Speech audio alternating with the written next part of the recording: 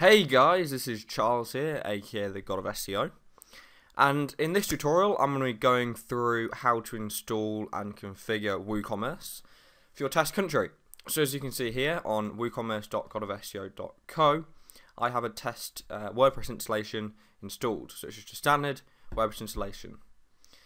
First you have to go to your WordPress backend in the WP admin and go to plugins, add new, and you're just going to search for WooCommerce. It'll be the first one that pops up here, which says WooCommerce excelling eCommerce. If it doesn't, then it'll be by Woo Themes. Install now, click OK, and it will begin installing it. Then as soon as it's installed, you just activate the plugin, and you'll get these nice shiny new features on the left hand side of your admin panel. As you can see here, WooCommerce and products. So next thing is you want to go to your WooCommerce settings, and you want to install the pages, install WooCommerce pages, and that is sorted and done. And then you get a kind of overview of all the features that you have in WooCommerce 2.0.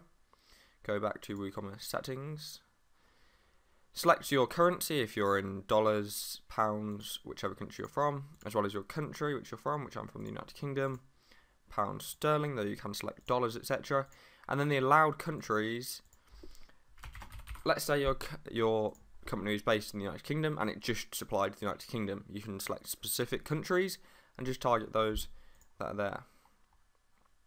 If you want to put your store on hold for the time being, you can enable site-wide text, and it will come up with "This is a demo store for testing purposes. No orders shall be fulfilled."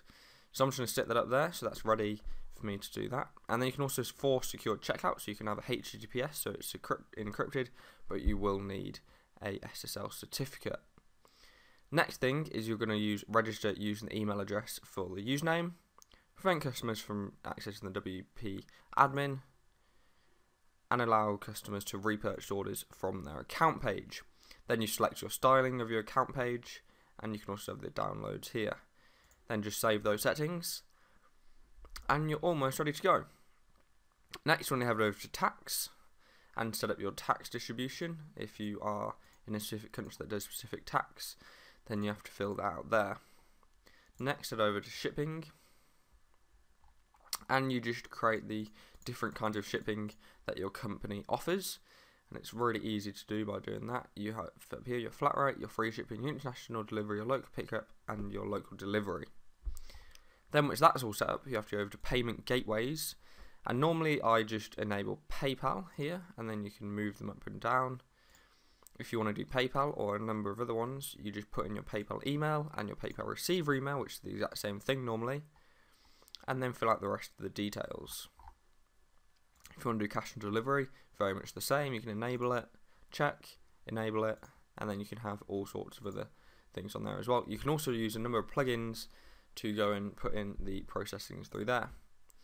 Then you want to go to your email, and you want to change this to your store's name and your store's email address. You can then also put in your template, so you have your header image, your email footer text, for example your phone number and address, and the colours of your store.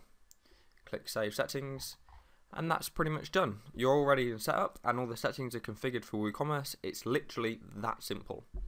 Thanks for watching guys, this has been Charles, aka God of SEO, and peace.